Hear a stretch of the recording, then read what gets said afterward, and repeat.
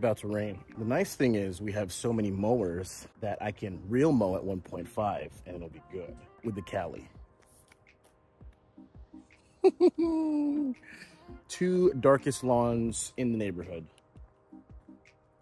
You're looking at it. I'm going to talk about fall preparation, fall plans, all that good stuff. What are you supposed to do in the fall? Well, there's a lot of things you can do in the fall. If you didn't overseed yet, overseed. That's the best way to green up the situation. If you're going to renovate, I mean, you can totally renovate if you want to. It'll definitely, like me, I renovated and it's good. Now, what I did was I sprayed a bunch of Roundup for lawns and it kind of killed the grass around it. So we might have to overseed again. I really want to lay down some sand. So that's what I'm gonna do coming up here pretty soon is I'm gonna lay down some sand. I'm gonna lay down some, well, first I'm gonna lay down some T-zone. I magically obtained some T-zone. I know, but anyways, Roundup for lawns will definitely, I don't know if that's just a bleaching thing. I've never experienced that. What I really want to do is T-zone everything up. After 3 weeks, I'm gonna hit it up with some sand and overseed again. It's gonna be fantastic. Like I said before, I'm going to be slowly adding leveling material to ensure the springtime we demolish even more. It's not looking bad though. Worm castings, sure, we'll figure that out. Like I said, it's an ongoing process, but you can't beat the look of this right now. Let's cut it down. I'm hoping that the Roundup for lawns is just a bleaching effect and not something like it didn't kill the grass as well. Yeah, it's looking right. It's looking right. Let's get to mowing.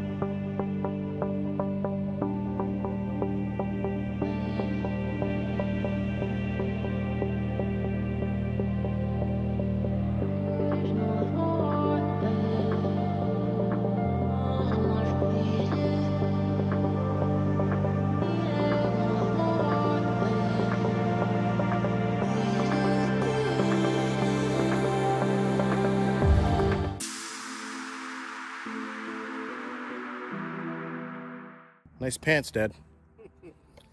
Okay, so like I was talking about, it's fall, so I have to do preparation with herbicides. On top of T-zone, what I'm gonna do right now, I'm actually gonna put down some Prograss EC. What Prograss EC is gonna do, god damn, brother. It's gonna eliminate more of the broadleaf as well as a ton of POA, just anything POA. We'll get there. See this, weeds dying? I sprayed the weeds. Right there too. Too many weeds. Yeah, see like this? I gotta spray all this or else it's just gonna keep coming and coming and coming. Look at that. I should spray his too. Rix needs a weed job. Now, there are a ton of things you can do for fall. Like I said, you can overseed, you can reno. I'm gonna kill weeds at this point in time because I already renoed. You can also do what's called a nitrogen blitz. Essentially, that's what we've been doing this entire year. There's no change to what we're doing here. Yes, you add a ton, but it's like, you're just shocking the system. What you want with your nitrogen and your fertilizer is to be consistent. We weekly fertilize, we spoon feed, we mollycoddle. Now, I'm gonna do a little something different this year. So first I'm gonna spray the weeds. Spray all the weeds. I'm going to do a first verticut, then I'm gonna compost. I wanna give it as much nutrients as possible. And then I'm gonna sand. It's just gonna be a full-on like process of nutrients, a full-on process of leveling it out on top of constant mows, and the same thing we've been doing all season long. Just providing nutrients to the lawn, like making sure that you're always applying fertilizer. The lawn is always being fed. It's not like, oh, you know, we haven't really been doing anything, now I'm gonna nitrogen blitz it. That's not how that works. Right now, cool season grass, you're gonna get the growth, right? But why not keep it level and consistent? Just weekly, just hit it weekly with the same thing we've been doing. Now, I am going to try to find cheaper ways to do things, because a lot of you guys are like, you know, oh, I can't wait to start affording these expensive fertilizers. Well, I don't want you guys to have to save up to buy stuff. I'm just gonna start utilizing like more affordable ways to do things, and then testing that stuff out. That way you guys can do it right away as well. I don't want you guys having to spend, you know, $400 on product that's gonna last you for 2 months. That's not right. I'm gonna start getting like cheaper nitrogen. That way, you know, if someone asks, I can tell them, oh, I use this. Oh, you just use that? Yeah, hell yeah, I just use that. A big tip I have for you guys: Roundup for lawns. Oh my God, there's a bee. Is that a, sorry. Roundup for lawns. It says it does not kill the grass. Oh, it's, look at that.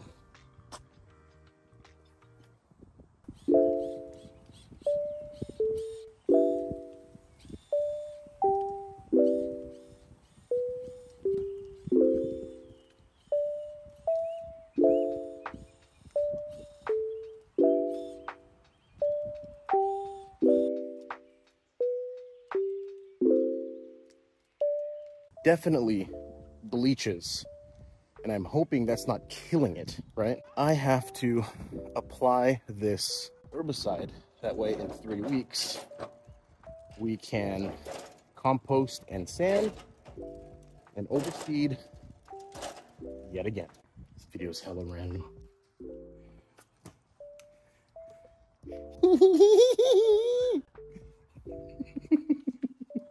Oh, hell yeah.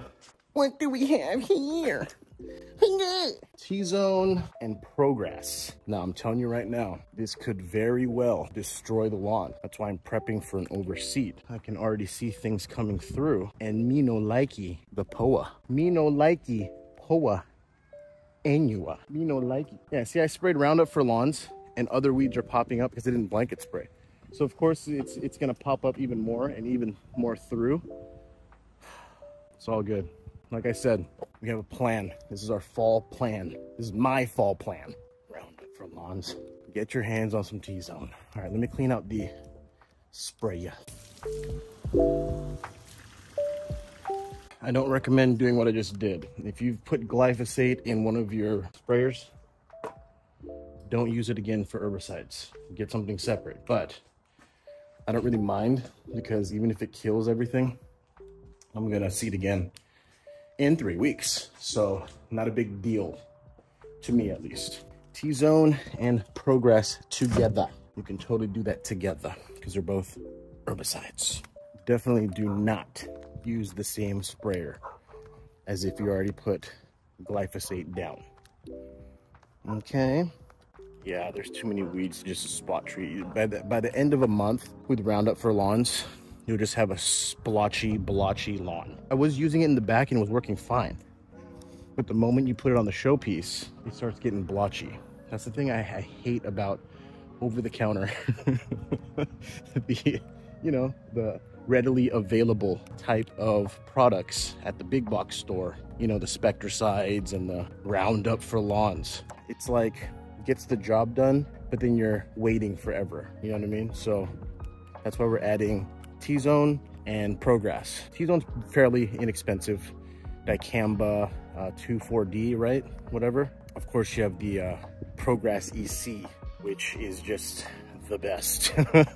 I mean, I can tell you right now, I think Prograss EC has made my lawn a lot more different than most, because it's just an even color. Even when I had just all the different grass types in there, just using Prograss EC would eliminate all the unnecessary grass, and it literally just makes it pretty even, you know? So 1 application in the spring, 1 application in the fall. It's such a random day because it's like, is it gonna rain or not? We out here, we having fun. It's looking good though. It's looking great.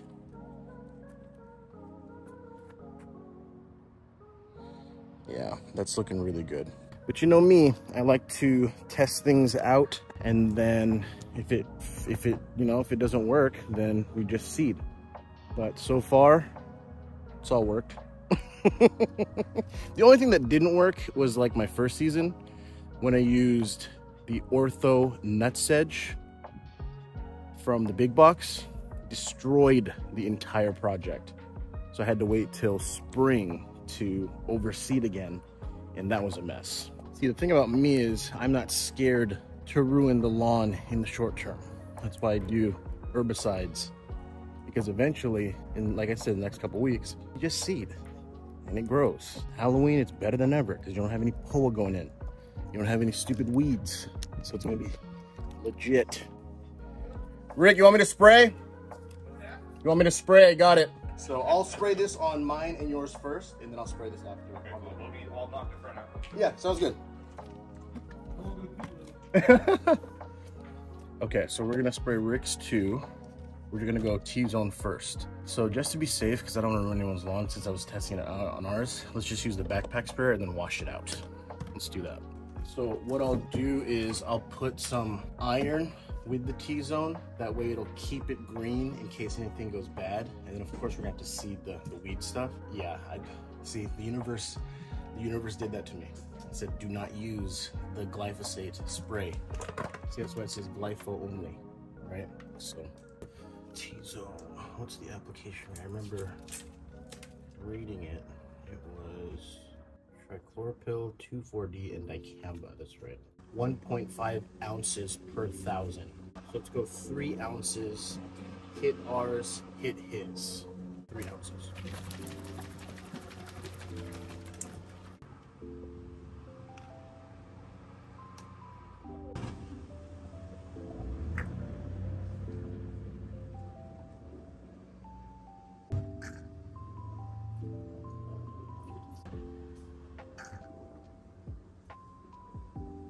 Three ounces iron.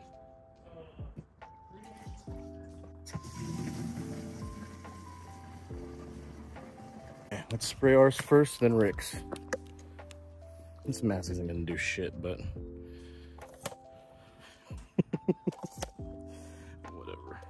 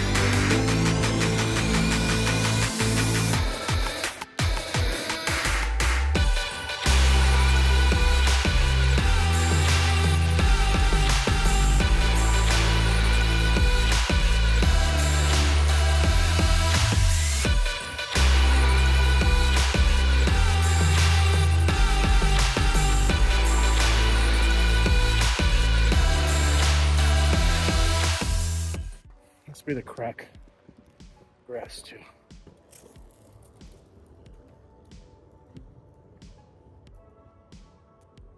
Okay. We sprayed for weeds. How's it going? Hi.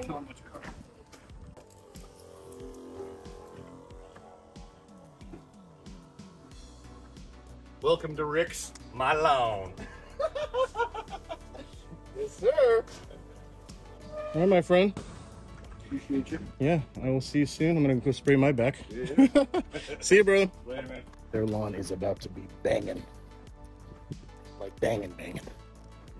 Okay, let me spray the back, and then I'll hit the front up with some Prograss EC.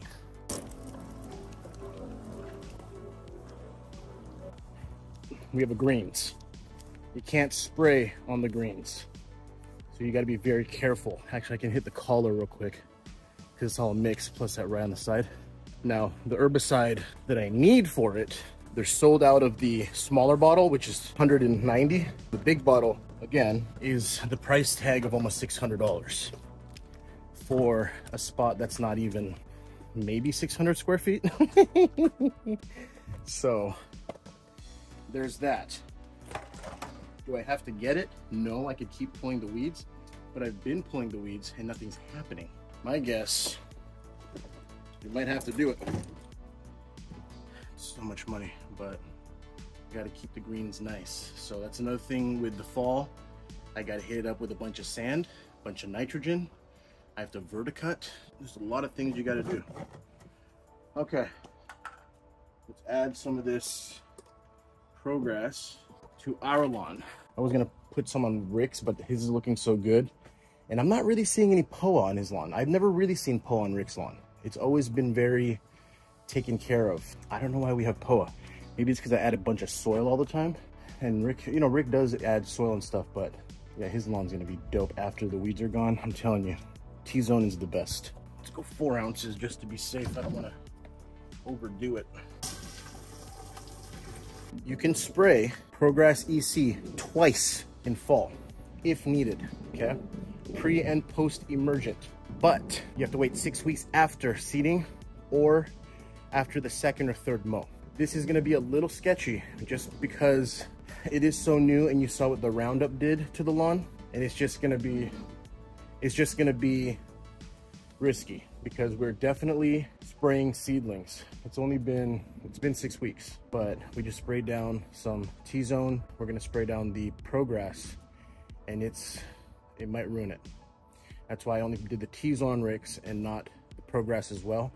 Like I said, I barely see any POA in his, but ours is infested with POA. Front and back, let's go.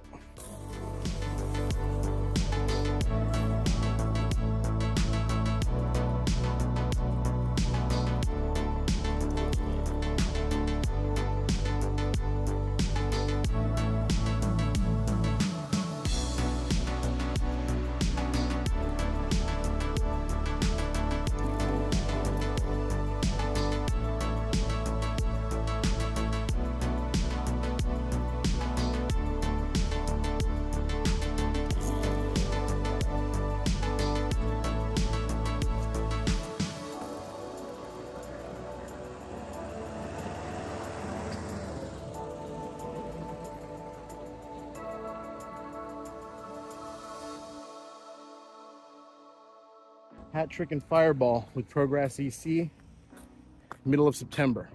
If I see anything else popping up, we're gonna spray it again in the end of October.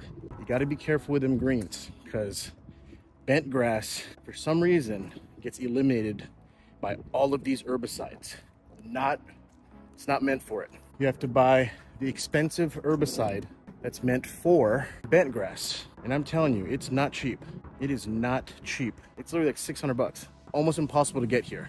Prograss on Kentucky 31 will eliminate it because it's so similar to POA annua. You know, I'm just happy that I have all this information in my head. Whew. It's always nerve-wracking when you spray herbicides because you just never know what's gonna happen. Like I said, that's what I got working with right now. I know this episode's just like all over the place, but I hope you guys got little bits and pieces of what I'm talking about. We got to spray Rick's lawn. That's always fun. I always like hooking Rick up. He's super nice, super cool. Anything he needs, no worries, I got him. I want his lawn to be just as good as ours. A little bit of iron because I wanted more iron on his. You know, just in case the T-zone affects the current grass, you want that iron to supplement and give it some color. Roundup for lawns, I take it back. I definitely wait for it to be an established type grass like the backyard. My backyard can take the Roundup for lawns. The thing about Roundup for lawns though is you spray that one weed, next door there's gonna be a weed.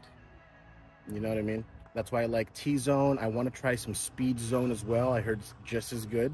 You want to blanket spray everything so nothing comes up. So, you know, it's a pre and post, right? You want to eliminate it being there and then preventing it from coming up as well. Roundup for lawns, you're spot treating, but you're wasting money in my opinion, right? See, at first I was like, ooh, Roundup for lawns, but no, now it's, you got a blanket spray. So for you Washingtonians out there trying to get all these herbicides, it's impossible.